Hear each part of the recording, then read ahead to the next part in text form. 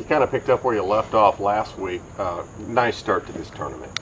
Yeah, I mean, I just continue my play from last week. You know, same stuff, hit the ball really well, had a lot of birdie opportunities.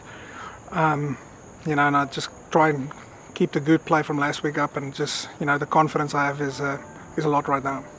Yeah, this is a great time of year to be playing with a lot of confidence, isn't it? It's always a great time to play with a lot of confidence, but yeah, you know, it's always a good thing when you play well and you score low. You know, there's so many times where you feel like you're playing well and things just ain't happening, and right now the ball's going in the hole for me.